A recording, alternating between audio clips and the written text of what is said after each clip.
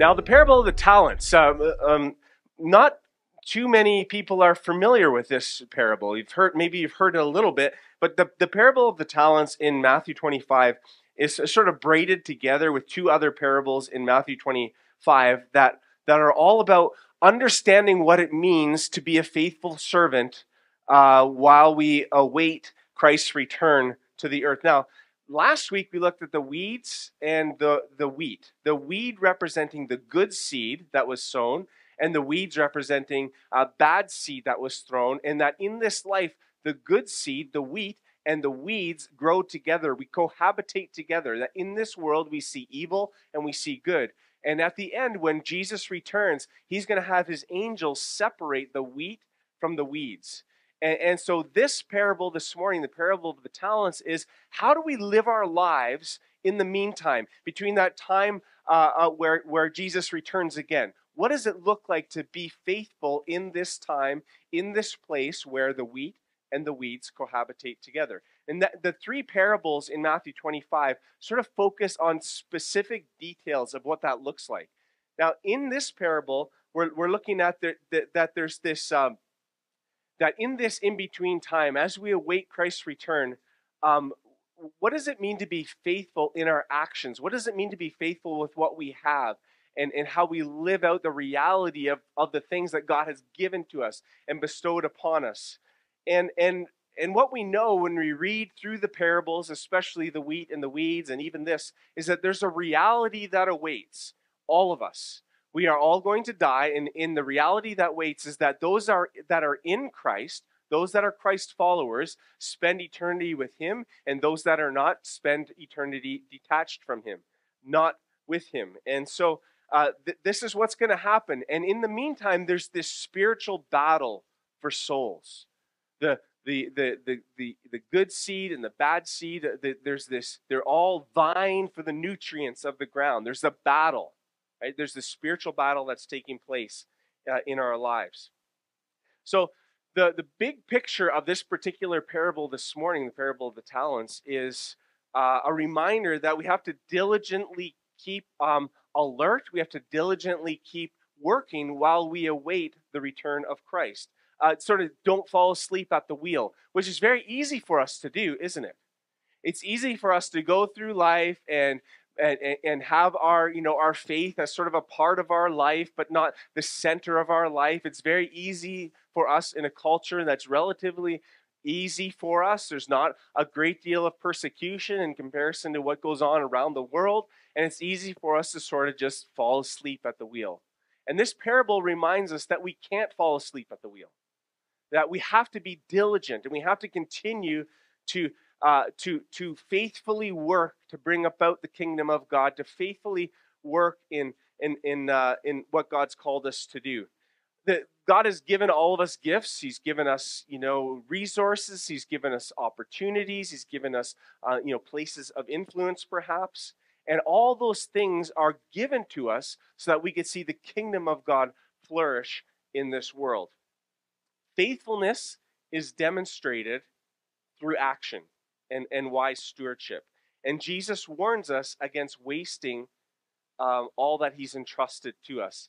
When you're, for example, you have a spouse or someone that you love and you say to them, "I love you." Well, how do they know that you love them? They know that you love them because it's not just the words that you say, it's the actions that display what is going on in your heart. Your actions should show that you love your spouse, for example, or you love a family member, right? Love is more than just words. And what we learn in this parable is that being a Christ follower is more than just words. You can read in 1 John 3:18, it says, "Let us not love in word or talk, but in deed and in truth." So words are not enough. Words need to lead to action. Love, faithfulness leads to action. And so we've been entrusted with these things in this life, and God says, now you need to be faithful with all that I've entrusted you. So Jesus just didn't say, for example, that he loved us, did he? No, he didn't just say, "I love you." He was the ultimate example of love and what he did for us. Now, when we talk about the kingdom of God, there can be some confusion. But what do we mean when we say the kingdom of God? What exactly is the kingdom of God? And sometimes we describe the kingdom of God as this, we'll say the kingdom of God is, we live in the kingdom of God, which is this already not yet reality. What does that mean exactly? Let me just take a few minutes to clarify this for us because it's important for us to understand this. So, we need to understand what the kingdom of God means. This is really important because these parables and many of Jesus's parables and his teaching is about the kingdom of God. He'll often say the kingdom of God. We need to understand that there is a kingdom of God and there is a kingdom of the world. And this particular doctrine is called a two kingdom doctrine, that there's the kingdom of God and there's the kingdom of the world. I was trying to think what's a good way to help us kind of wrap our heads around this. Most of you, I would imagine, have at least read or seen The Lion, the Witch, and the Wardrobe, the Narnia series. So if you're unfamiliar with that, you should watch that. But in this story, there's these two overlapping realms. Okay, you have the world of Narnia, and in Narnia, Aslan, who is God in the story, Aslan reigns, and then you have the human world where the kids come from, and each realm, the human world and Narnia, all have they each have their own rules. There's authority, there's responsibilities. They're not the same. There's differences about both of these realms. Yet both realms, Narnia and the world, are under Aslan's authority, his ultimate sovereignty. Okay, so the children enter the realm of Aslan. They enter into Narnia. Do you remember how they entered into Narnia? Through the wardrobe, right? They entered. So they enter into this alternate realm, and that's so when you think about this dual citizenship, kind of keep that in your mind. So this two kingdom doctrine, as Christians, we live in two realms. We live in the realm of this world, where we exist amongst the weeds, but we're also citizens of God's kingdom as Jesus' children. So we're citizens of the kingdom of God and we're citizens of this world. And God's called us to be ambassadors in the world, to take the things of God and uh, to portray, to live out faithful lives in the world that God's placed us, to contribute to the world in that way. So the church is a spiritual kingdom, and then society is this earthly kingdom, and we exist together, we cohabitate together in this world. So it's this idea that there's two realms. Now God, of course, is sovereign over both the earthly kingdom and the heavenly kingdom, but we exist in this life as ambassadors. We are not, we are exiles. The Bible talks about we are exiles. So exiles means we're placed in another place. Ambassadors is a good way to understand that as well. The Bible describes us as ambassadors. So we represent another kingdom, even though we're in this earthly kingdom. Now, the not yet means that although Jesus has defeated sin and death, evil still exists in the world. Right? The wheat and the tares, or the wheat and the weeds, tells us that in this world we still face sin, we still face suffering, we still face opposition. And the kingdom will be fully realized only when Jesus returns and he separates the wheat from the weeds. So he's going to judge the world. He's going to remove all the evil. He's going to separate the wheat from the weeds. In Revelation 21, it says he's going to establish a new heaven and a new earth where his reign will be fully visible and perfect. So that's what we pray for when we pray, "Your kingdom come," in the Lord's Prayer. That's what we're praying. Your kingdom come, God. We want the fulfillment of your kingdom. So in this not yet sense, that's why we pray your kingdom come, because it's not fully here. So when we understand this dual kingdom doctrine, it encourages us to live with hope and purpose. God has placed us here for a purpose, and we live in the world, as broken as it may be, with the hope that Jesus is coming again. So we're called into this world to work for justice, to share the gospel, to live out kingdom values, to display to the watching world around us the kingdom that we're actually from, God's kingdom. So God is actively working through us and through his church. So we recognize that we live in a broken world. and our hope is set on Jesus' return when God promises it will be fully complete. So now one of the realities that this parable teaches us is this.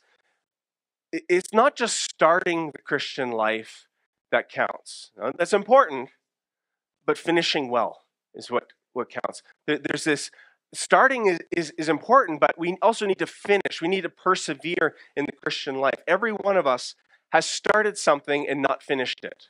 We all know what that's like. You have home projects you've started, you haven't finished, and we understand what that's like. So it's one of the reasons why so many of us are so familiar with the first few chapters of Genesis, right? Because with every new year, we start a new Bible reading plan. And we get so far in Genesis, and then life, happens, and then you kind of, maybe not as diligent, and all of a sudden, you're way behind, and you just feel like throwing up your arms and saying, I'm done. All right? So we all know what it's like to start something and to not finish it. Now let's jump into this together and read what this says. For it will be like a man going on a journey, who called his servants and entrusted them to his property. To one he gave 5 talents, to another 2, to another 1, to each according to his ability. Then he went away. Now, surely when I look around this room, I look at all kinds of very talented people. You all have so many different gifts. It's amazing how the body of Christ sort of works together, united, because we all have these talents. We contribute using our talents to create a healthy, functioning body, a healthy, functioning church. In the Bible, this is not what a talent means. Right? Now, the word is a little bit confusing. So in the Bible, when he's talking about in this parable talents, it's not your talent. You have a talent for whatever.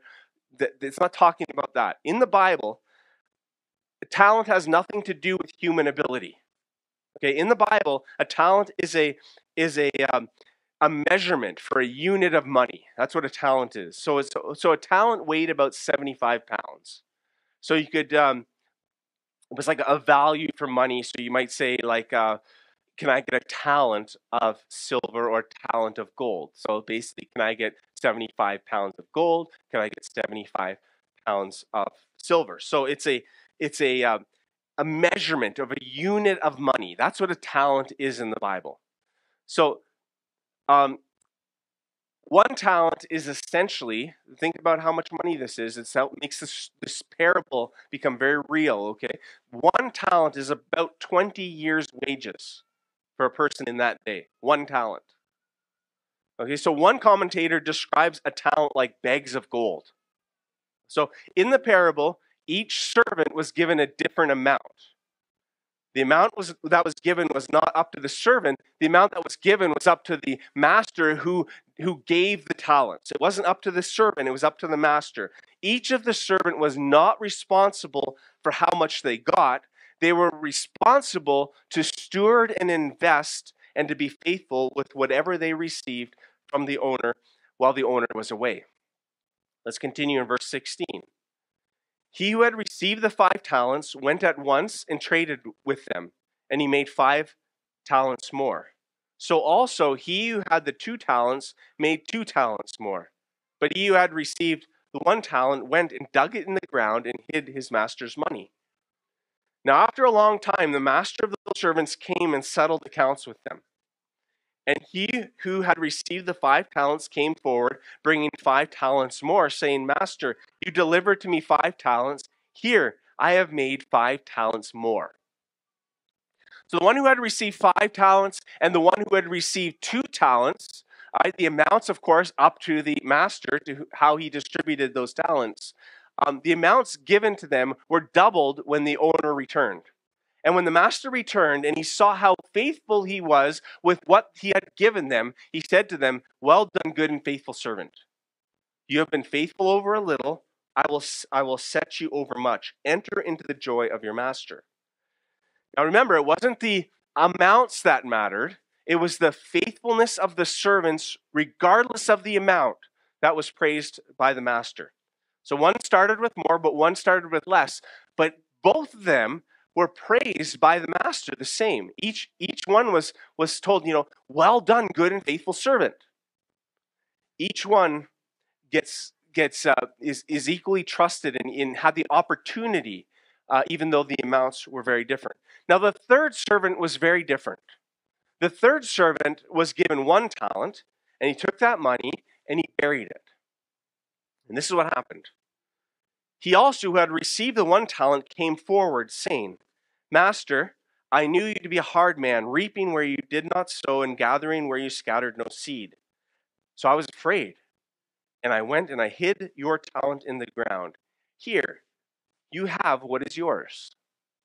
He gave it back to them. Now think for a moment, because I want you to see this. Now, on the surface, had this servant done anything wrong? Okay? Did he steal from the master? No. He didn't blow the money on foolish things. What he did was he gave back to the master what was given. That doesn't sound unreasonable. It doesn't sound unreasonable. If I went on vacation and I lent you my car, I would return with the expectation that I would get the car in the exact same way that I lent it to you. If I got the car back with a bumper missing or a door falling off, that's a problem. If I also didn't have the expectation, if I lent you my car, that I would give you my car and then I'd get back and all of a sudden I'd get a Land Rover out of it. There's nothing unreasonable about what this servant did. The master gave him something, and then what did the servant do? He gave that back to the master. And yet, when we hear this parable, what we read is that the servant is condemned. So we have to ask why. Why? Well, listen to what the master says. Verse 26. But his master answered him, You wicked and slothful servant, you knew that I reap where I have not sown and gather where I scatter no seed.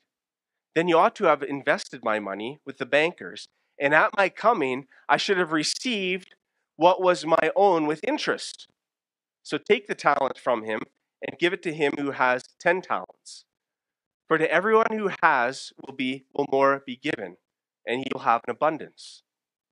But from the one who has not, even what he has will be taken away, and cast the worthless servant into the outer darkness, in that place where there will be weeping and gnashing of teeth.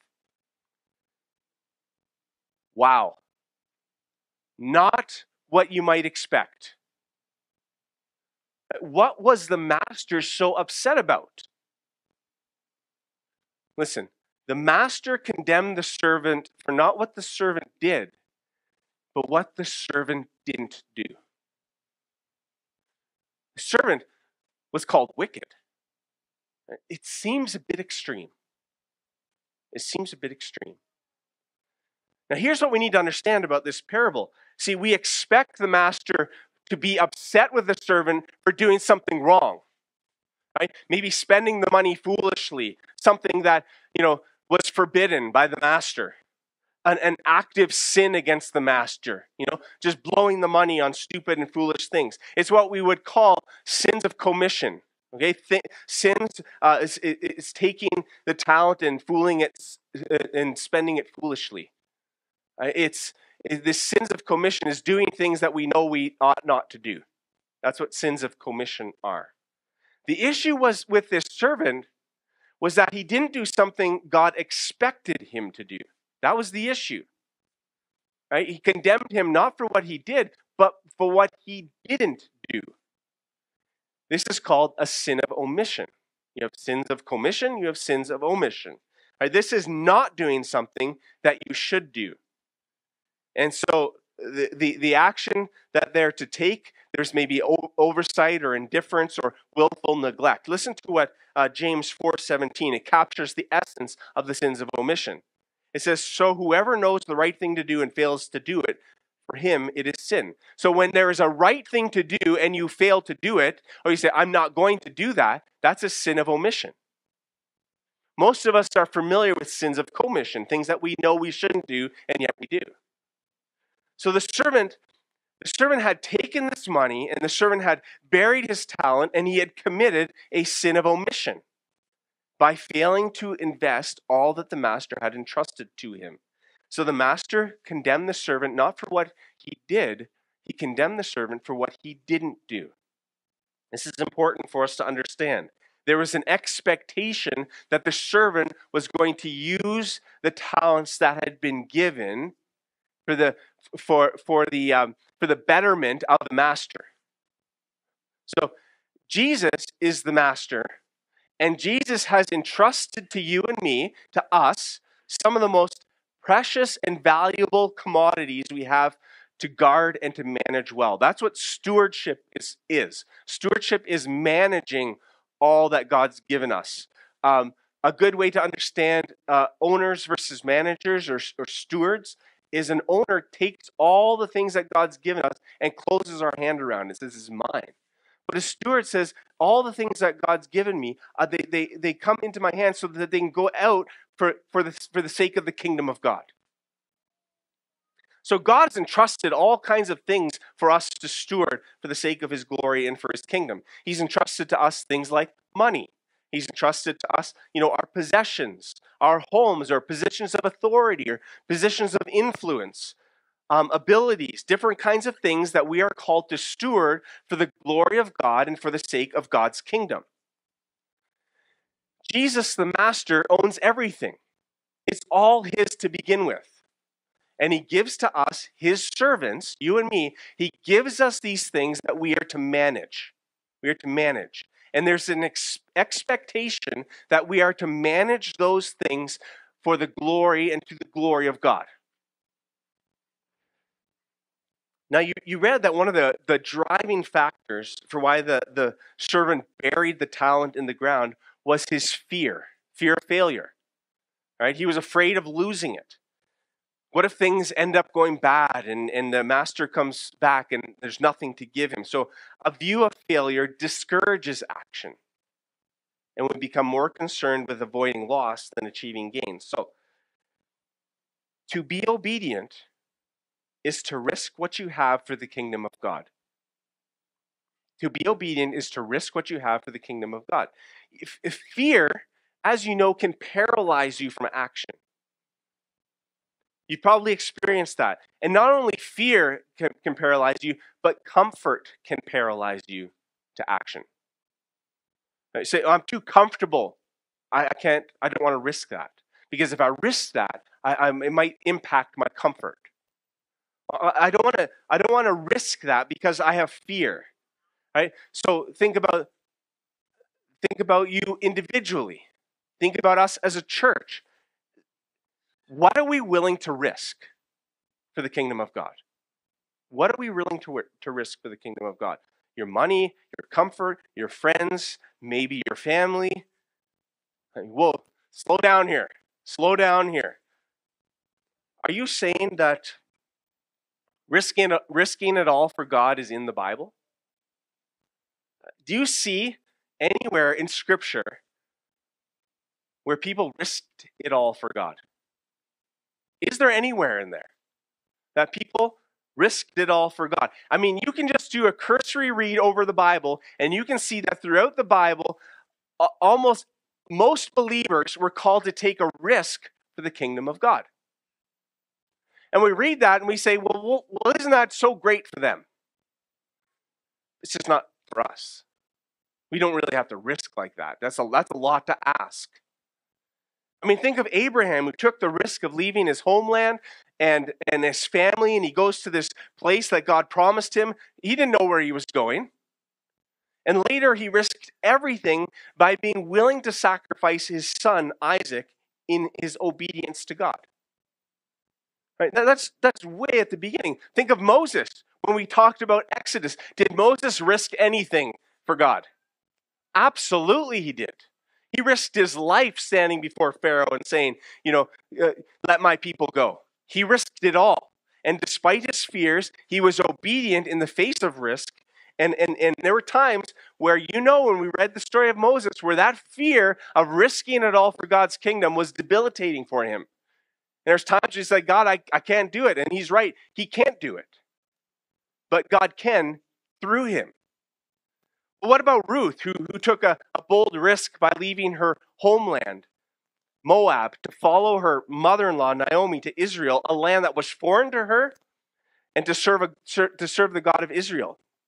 Her loyalty and faith placed her, Ruth, in God's lineage, and she became an ancestor of King David and ultimately of Jesus. Or think of Esther, the story of Esther. She risked her life to approach King Xerxes without an invitation, and she pleaded for the survival of her people. Did she risk anything doing that? Absolutely she did. And she famously declared, "If I perish, I perish." Whoa. If I perish, I perish. There was a willingness in Esther's life to risk everything for God's people.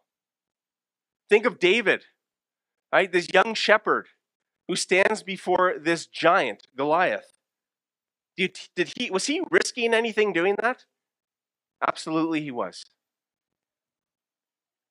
He did that for the honor of God's name and for the protection of Israel, and his courage came from his confidence in God's power rather than in the confidence of his own strength.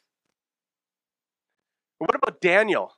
You know, Daniel in the lion's den, you've seen the flannelgraph. Did Daniel risk anything?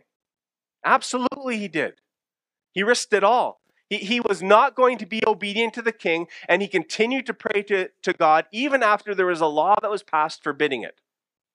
He risked it all. He didn't compromise worshiping God. He risked it. What about, think just Mary, Jesus' mother. Did she risk anything? Oh man, she risked a tremendous amount of personal risk in her own life, this social risk that she took. She's an unmarried young woman. She faced this shame and rejection, but she willingly obeyed. She actually said, "Let it be to me according to your word." Wow. Peter, he boldly is preaching and boldly proclaiming in the New Testament the good news of Jesus, even after he had been imprisoned and warned of imprisonment by the religious leaders. He risked his life for the kingdom of God for the sake of spreading the good news of Jesus to the early church. Or what about Paul? We all know Paul's story. Paul endured hardships, he endured shipwrecks, he endured beatings and imprisonment. He left his former life, a life of great comfort, a life of great prestige and honor, and he left that and he became a missionary in this small, fledgling little church when the church first started, even knowing that doing so would require intense persecution. See, these individuals and so many more as we read through Scripture teach us that it's worth risking for God's kingdom. And that means trusting him over our own security. It means trusting him over our own reputation and our own comfort. And God uses and he honors that faith-driven risk to accomplish his purposes in the world. John Piper once said this. He said, "The Christian life is a call to risk. You either live with risk or waste your life." Wow. See, the servant in this parable understood that risking is dangerous. But what we learn from this is that not risking is more dangerous. Obedience always involves risk. Now, here's your choices, friends. Think about this. Obedience and risk, or disobedience with the illusion of safety and the guaranteed anger of God.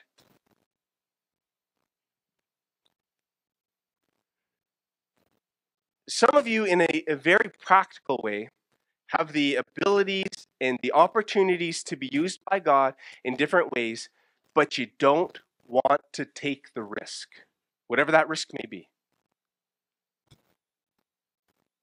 You don't want to put yourself out there. You'd rather feel in control. Obedience always involves risk. Obedience always involves risk. If you have a pen, you're one of those, maybe you're one of those people that have lots of different colors for your Bible. Write this in the front cover of your Bible. Obedience involves risk. What are the risks that God may be calling you to?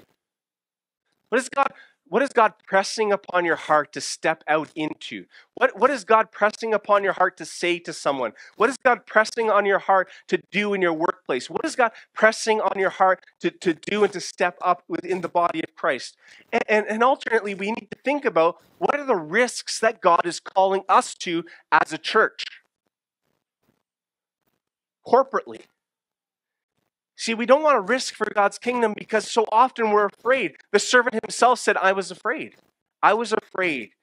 And that was his reason for doing nothing.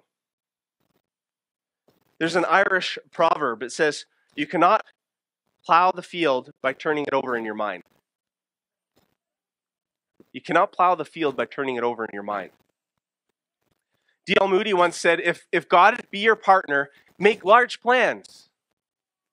Make large plans. Maybe in our own lives, the plans that we've made are so small that they just require no risk at all. Maybe even as a church corporately, we've gotten to a place where we think to ourselves, it's just not worth the risk. Well, listen to what Paul says in Romans 8 as to why he was willing, amongst so many, was willing to take great risks for the kingdom of God. Here's what he says. What then shall we say to these things? If God is for us, who can be against us? He who did not spare his own son, but gave him up for us all, how will he not also with him graciously give us all things? Now, that doesn't necessarily mean when he says give us all things, as some people may think, and some people might preach, that God wants you to have a BMW. That doesn't necessarily mean that God will give you everything we want, but rather everything we truly need to fulfill his purposes for us. Okay? Verse 33. Who shall bring any charge against God's elect? It is God who justifies. Who is to condemn? Christ Jesus is the one who died. More than that, who was raised, who is at the right hand of God, who indeed is interceding for us. Who shall separate us from the love of Christ? Shall tribulation, shall distress, or persecution, or famine, or nakedness, or danger, or sword, or risk, or comfort? What will separate us? Nothing. What are the risks that God is calling you to? What is the fear that's preventing you from stepping out in obedience? See, we have nothing to fear. That's the point here. Verse 37. No, we have nothing to fear in all these things. We are more than conquerors through him who loved us. I am sure that neither death, nor life, nor angels, nor rulers, nor things present, nor things to come, nor powers, nor height, nor depth, nor anything else in all creation will be able to separate us from the love of God in Christ Jesus our Lord. You know what that means? It means death doesn't matter. Now here's what I know. Jesus didn't die so we can have a safe, sanitized little church community. A holy huddle that has no impact or little impact on the world around us. This is what I know. See, the Bible tells us that the gates of hell will not prevail against God's church. Do you see that? Compass Church, we should reflect that truth. Consider this question. Is what you're doing with your life worthy of the price paid for it?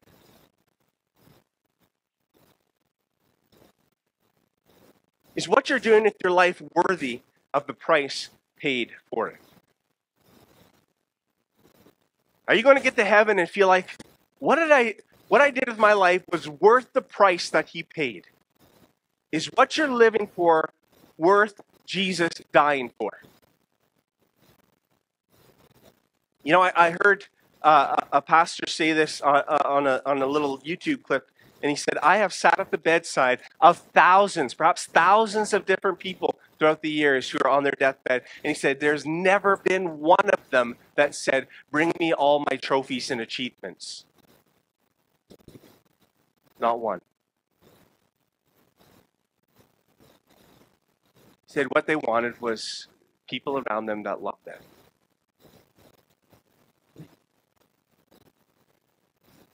Is what you're doing with your life worthy of the price paid for? See, what compels us to take risks for God's kingdom is our faith in our loving God who has good plans for us, and he promises that nothing, friends, will separate us from his love. This is the very practical element to this parable. There's this very practical reality that God has given us all these places of influence and authority and money and possessions and all these things. And we need to ask, honestly, what are we doing with those things? What risks are we taking for the kingdom of God? But there's much more to this parable than meets the eye.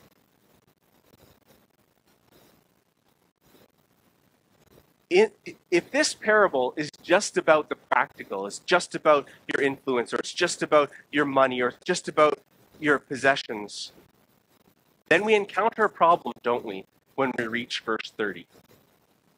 In verse 30, Jesus concludes by saying to the last servant that the last servant requires or receives eternal punishment. Verse 30, and cast the worthless servant into the outer darkness. In that place, there will be weeping and gnashing of teeth. Now, if you just look at this parable for its practical aspect, you're going to miss the eternal significance brought out by Jesus in verse 30. The parable's implications are not just practical. The implications of this parable are eternal. Now, let me ask you this. What's the most valuable thing that Jesus has left us with that we're to cherish and to duplicate? Think about that. Was it money? Was it our family? Was it our car? Was it our house? Or whatever? No. It's the gospel. It's the gospel. It's the good news of Jesus for the salvation of souls for whoever believes. It's this that carries the eternal weight of this parable. See, like the talents that were duplicated and the faithful servants that did them, the gospel's to be duplicated as we share the good news that we've received to a dying world that desperately needs to hear the hope and the promises of God that's only found in him. See, 1 Thessalonians 2:4 says, but just as we have been approved by God to be entrusted with the gospel, so we speak not to please man, but to please God who tests our hearts. God has entrusted to us the good news of salvation. He has given us the gospel, and he has said when he left this earth, take this to the ends of the world.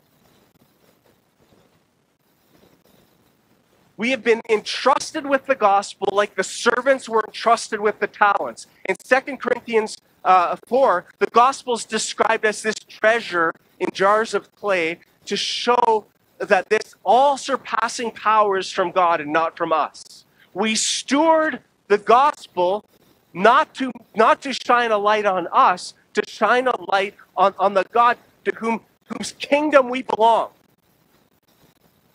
So our Master Jesus has given us this treasure, and he has given us and entrusted us with the good news, and he instructs us to preach that good news of him crucified to a world that needs to hear it. And when he returns, he will give an account for what we've done with all that Jesus has asked us to do.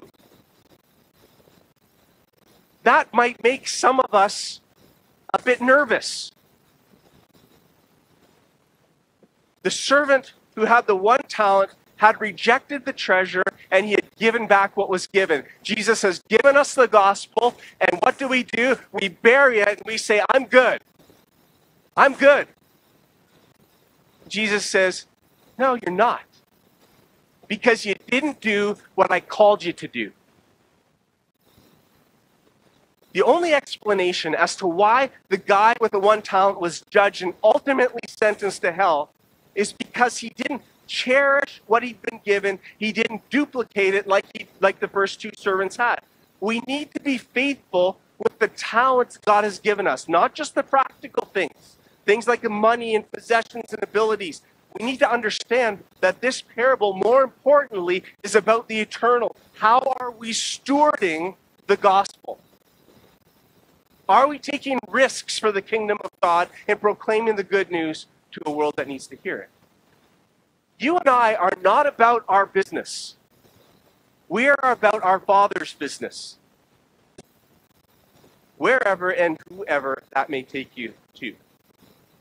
Just think about your own sphere of influence. That position, that place that God's called you to. What he's given you and how you use that influence. How are you using that influence for the sake of God's kingdom? It's not a matter of quantity. It's a matter of faithfulness. God is calling us. He's calling you and he's calling me. And we need to be faithful to the gospel. This treasure that's been entrusted to us so that others may come to that saving faith in Jesus. And when the master returns, there's this amazing return that happens. It's a gift that God allows us to be part of his plan of salvation in the world. And he allows us to enter into that. But too often we bury it. And we bury it under the guise of comfort. And we bury it under the guise of fear. We bury it under the guise of all kinds of things. And God will return. And he will say, what have you done with what I have given you to steward? The life you live right now, right? The everyday grind of life. And I get it. Life is hard. There's a struggle. The struggle of what life often can be needs to be lived through the lens and with the hope that every single one of us, because this will happen, we will stand before our Maker and Jesus will say to us, well done, good and faithful servant, enter into the joy of your Lord. Or will you stand before your Maker and he will say, you wicked and slothful servant, you buried the good news of Jesus. You didn't take it to anyone. You were so caught up in your own comfort. You had all these gifts and all this money and all these possessions. And what did you do with it? Nothing. Nothing. I don't know about you, but I want to stand before God and I want him to say, well done, good and faithful servant. Obedience involves risk. Obedience involves risk. Let me pray. Father, oh God, may this parable this morning stir our hearts. May it stir our hearts to recognize how easy it is to take for granted what we've been given and what we've been asked to steward. So I pray this morning, Lord, that as we go from here, we'll actually do the hard work of asking the questions in our life. What is preventing me from taking risks? What is preventing me from obedience and faithfulness in my life? What are the things that get in the way? Maybe it's comfort and maybe it's fear, whatever it may be, Lord. I pray that you will help us to dismantle those things that sit on the throne of our heart and put you back on that rightful place. And to understand that you've called us to something more. That this world is not our home. And we are ambassadors, so we have to ask, how are we doing with that? I pray, Lord, that you make us faithful. I pray as a church, Lord, to Compass Church, that you would help us, Lord, to take risks for the kingdom of God. Help us, Lord, not to be comfortable and not to be safe and not to go down that road in which we see so many churches go down. But Lord, may we recognize that the gates of hell will not prevail against the church. And may that reality push us forward to risk it all for the kingdom of God. May that be our heart this morning. And every one of us, Lord, I know we want to leave here and one day we're going to stand before you and we want you to say to us, well done, good and faithful servant. Teach us this morning, I pray, Lord, in your name.